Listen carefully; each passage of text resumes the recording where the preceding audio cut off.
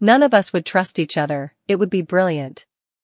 Recently eliminated Traitors star Paul Gorton has pitched the idea of an all-stars season featuring former castmate Diane and Season 1 Traitors Wilf Webster and Amanda Lovett. Paul recently became the third traitor of Season 2 to be banished following Ash and Miles, after fellow traitor Harry turned on Paul for throwing his name into the ring for banishment. Speaking to the Daily Star, Paul has already teased a return to the Claudia Winkleman-fronted franchise, and he wants previous traitors to join him. "I'd love to do it again, absolutely," he said. He then went on to reveal his dream list of castmates for a Traitors All-Star series. Season 3, Bring Me Back, and Harry. Can you imagine an All-Stars with me, Harry, Amanda, Wilf, and Diane? None of us would trust each other, it would be brilliant. Harry is the only original traitor still in the running to steal the prize pot.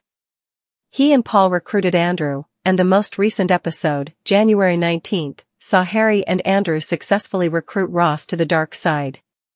Wilf, meanwhile, recently revealed whether he himself would be up for a return to the Traitors in the future. Speaking to Digital Spy, Wilf said, "At first, when I came out and watched it, everyone kept asking would you go in again, and I was like no, never.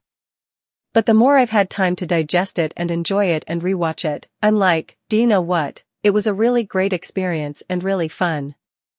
I'd love to have a chance to actually win this time, so you never know, maybe one day." He added, "I think if I was to go and do it again, I'd want to be faithful to try it."